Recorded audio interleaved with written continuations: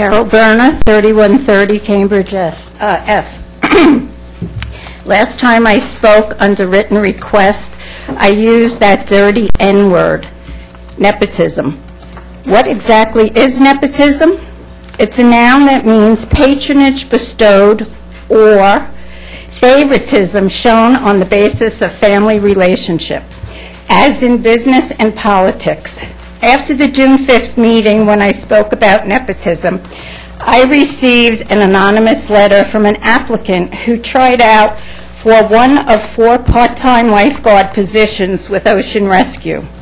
The original was sent to all city commissioners, and the letter was dated May 10th. I put in 2 public record requests to see the performance evaluations of all 25 applicants. Knowing how this city works, I knew I'd never receive the records in time for this meeting. But I don't need the records to proceed. The anonymous letter stated that procedure is for all applicants to try out relatively at the same time. Yet 2 applicants tried out together, but on a different day than all the other applicants. Both of these applicants' last name is Noland. If anything reeks of nepotism, this is it. Is 4 paychecks from the city coffers not enough? What especially galls me is that you, Mayor Nolan, asked Alan West to look into nepotism at the Housing Authority, and in no way would Davis's family benefit from nepotism as surely yours does. It's my understanding that these jobs are on hold, perhaps waiting for the scandal to blow over. Mayor, it's just my opinion that you run the city as a mother. Do as I say, not as I do. I also recently learned that you're a grandmother. With all your photo ops, I'm stunned that the proud grandma didn't make this more public. I believe it's in the public interest to know the last name of the baby mommy. Excuse me, can I please interrupt? No. I have no idea why we have a personal attack. Mr. City Attorney, can you please comment on this? Anything that has to do relating to city managers to make a point. You're taking up my minutes, Commissioner Gantz. Please silence the mic on this. Can you please clarify this? Section 8.3 of the Rules of Procedure prohibits personal and slanderous remarks. Any person making personal, impertinent, or slanderous remarks who shall may be prohibited from further speaking. Obviously, this is a ruling that must be made by the chair. The chair may be reticent to do it because it's being aimed at her. And, I'm going to pass the gavel. Now you're the chair. Well, anyone can make a motion on it. Well, why don't you just tell me and I won't say a name? Excuse me. If a person is up here to make a point when it comes to city business, anything that pertains to that, but to getting into personal attacks, as you just clarified, what is the motion that needs to be made to go ahead and... It's a motion to direct the speaker to avoid the line of personal attack which he is taking.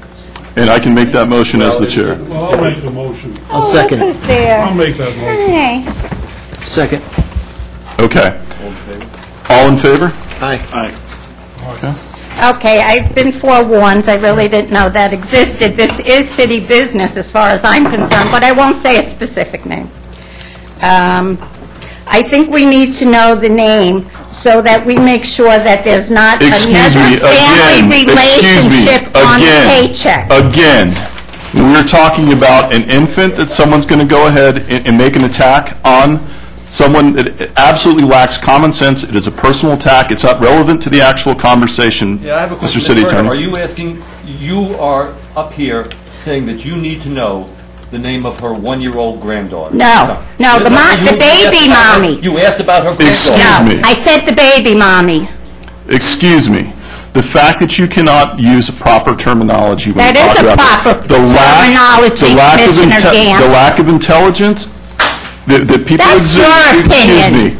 I don't Please think have we're her allowed removed. to attack a citizen, Please have her Commissioner removed, Gantz. please. Under Section 8.3, you can order the person removed. Have the person removed, please, from the chamber. A shame, really a shame. Yes, it really is a Please have shame the that we person have removed from the nepotism chamber in here. immediately. I do think that's a shame. Please have the person removed immediately.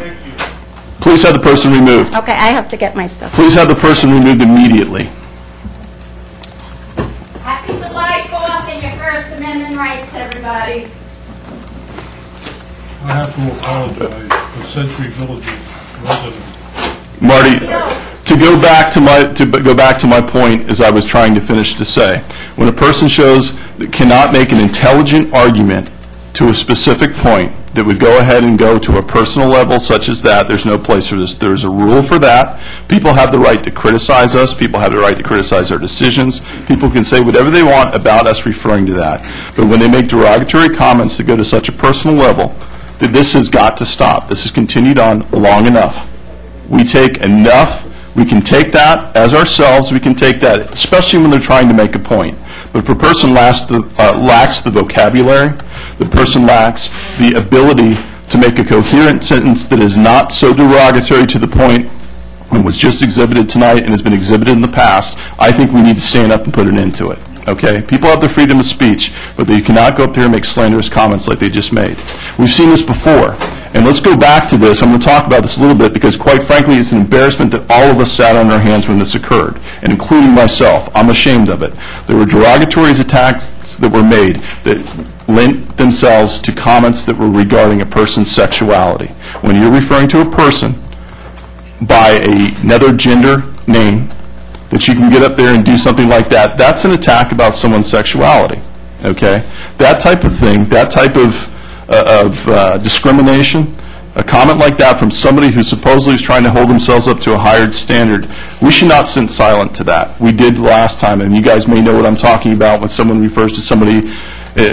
Let's say my name is Bill. They want to go ahead and refer to someone by using their name differently and basically referring to the person as a man or a woman or talking about their sexuality or anything like that. That type of thing should not go overlooked by this board.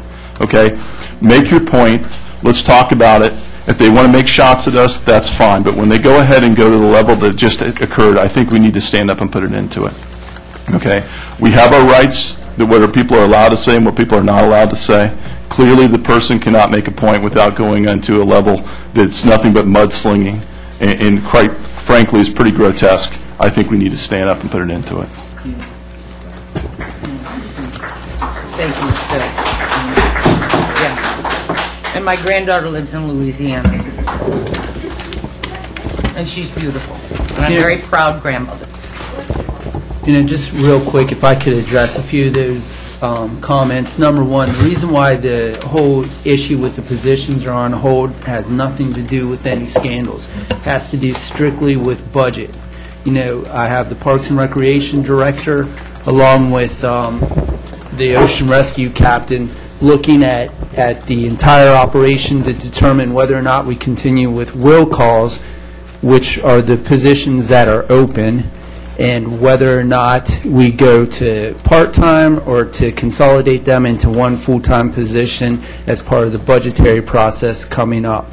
Number two is, and I spoke with the former captain, Lee Magnuson, a couple weeks ago when these anonymous letters were sent in, and this is common practice not only in our Ocean Rescue Division but also around the state, because you can't expect everybody to show up. And it wasn't two people that tested on that day. There was another person as well. So it is common practice. In fact, they prefer it that way when I spoke to Mr. Magnuson, because whenever you have 25 people out there and they're doing a swim test, you have to have lifeguards there to make sure that nothing happens while they're doing the test. So it's just a lot of nothing.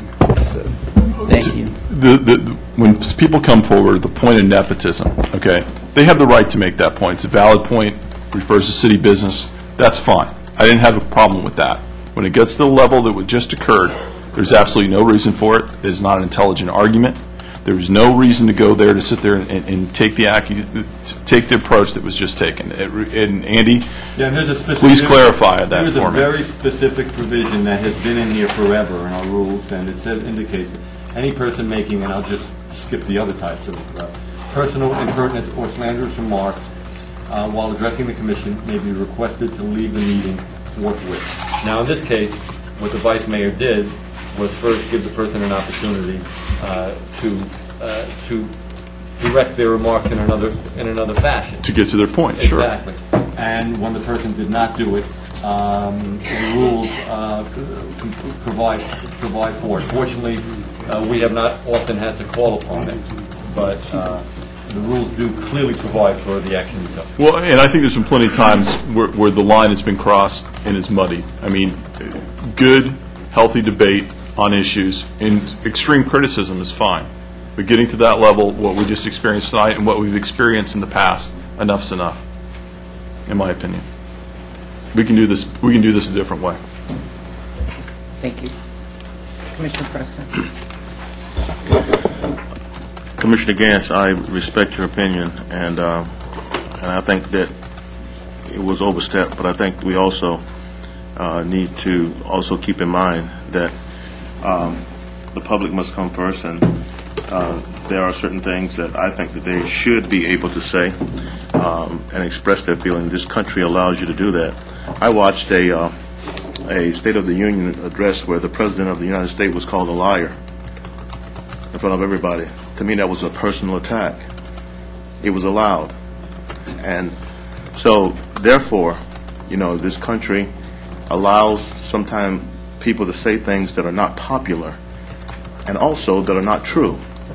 And so I think that we, as a board, must be careful that we do not step on what is rightfully given to every American, and that is the ability to express their opinion, although I may not agree with it, because I didn't agree with it. My personal feeling is that she did step over the bounds. But I've seen that before, and on much higher levels. I guess I'm a little confused with your comment. I think you were all in agreement that what occurred tonight stepped the boundary. Is that what your point? You're saying that it did, but we have to proceed with caution to make sure that we're not stepping on people's right to make comments. Is that what you're saying? That's right. Okay. I think we all agree that the comment was unnecessary. The point could be made without going there, and I think it did cross the line. All right. People have called us liars. People have accused us of plenty of things up here, and we sat quietly, and that's fine. And quite frankly, I think that's part of the that is part of the reality of this thing that we do. That's what happens. Okay, we've taken it left and right from all different sides. But I think when the lines get crossed, when people cannot get to a point except to stand up here and use their time to do nothing but abuse, belittle, and bully people, something has to be done on that. There's a way to have civil discourse that doesn't get to the point of being so down in the mud and so disgusting that we should sit quietly by and just do it because they have the right. There are limitations. The city attorneys laid out what those are. We have not had to go to something like this. We have not utilized that tool. Okay? We've allowed people to say what they want and make accusations. But I think the line was crossed very clearly tonight. Well, my thing is that you still have to consider, and the reason I say that we must proceed with caution, and I still say that, because when you say that a person crossed the line, that can be subjective in nature. Wherein one person may think a person crosses the line, another person may not. That's what I'm saying. I think we've been overly liberal in what we've allowed and what we have not at least tried to direct in a way that can be said differently. Mr. Attorney, I'm going to let you comment on this as far as where the line is drawn, how the line is determined, and where do we get into an area. And look, there's no question there's a subjective nature on it, and I think we need to be careful, and I think this commission has. I mean, we rarely do this. I think what makes it clear that the line has crossed. Now, I think, unfortunately, all of us up here are fair game. I mean, within, dealing with our public duties. Dealing with our public duties. Now, dealing with our personal life, I think that you would say they were crossing the line. When you get into what seemed to me made it a no-brainer when she started asking the name of her granddaughter, implying that there would be something untoward dealing with her granddaughter. I think at that point, one, it's totally irrelevant to anything, and it's clearly meant to be a person. It wasn't meant to advance any type of public discourse. But we do need to be careful. I think in this case the speaker made it easy. But there are times when it don't, and I do think my recommendation would be to give the benefit of the doubt to the speaker. And I think we have. Yes. I think we have. We certainly have. Yeah, I know, and I think, but as I say, I think the speaker made it easy when they started questioning about someone's granddaughter, as if that, especially, you know, I don't know how old, but a 1 or 2 year old granddaughter, as if that could have any relevance to anything. I mean, that makes it easy. But I also think the proper move was to say, look, can you get away from that and move on? Because you are correct. We need to give the benefit of the doubt to the speaker, because you know, if we're dealing with our judgment and it is subjective, and I think if there is a doubt, then you let the person continue to speak. But I think in this case, I think we're all agreeing that you know, the speaker kind of made it easy for us. And the one thing about this commission, I will say, if you look over the past several years compared to where we were 4 or 5 years ago, we have more public input. We have extended the time in which the public speaks. We have opened up the public to be able to speak on numerous things that, quite frankly, was not the way it was in the past. All right? I think everybody has given the opportunity to speak and say the things that they want to say, and quite frankly, they've crossed the line numerous times. We sat up here and had somebody ask, they wanted to know if a new employee, what color that person was. And we sat there quietly as if that was a tolerable question. Okay? It wasn't. And quite frankly, something like that crosses the line, in my opinion. It's irrelevant to the conversation. It is derogatory. It's racist. It's got no place for this, okay? I don't know where we draw the line on something like that, but I think we need to start leaning ourselves to, while we need to be very liberal in what people say up there, I also think at some point this is not acceptable to go to some of the depths in what people are willing to do. And, you know, I kind of summarize something Mark Twain once said, you know, when you get in an argument with an idiot and you get down in the dirt, they're going to beat you up on the ground with experience, okay? So we should not get down on the ground in this experience like that. We should just be very short, tell them to get to the point, move forward. If they continue on with these slanderous and comments that get to the level these just did tonight, I think we need to stand up and say enough's enough. Thank you. Thank you, Commissioners.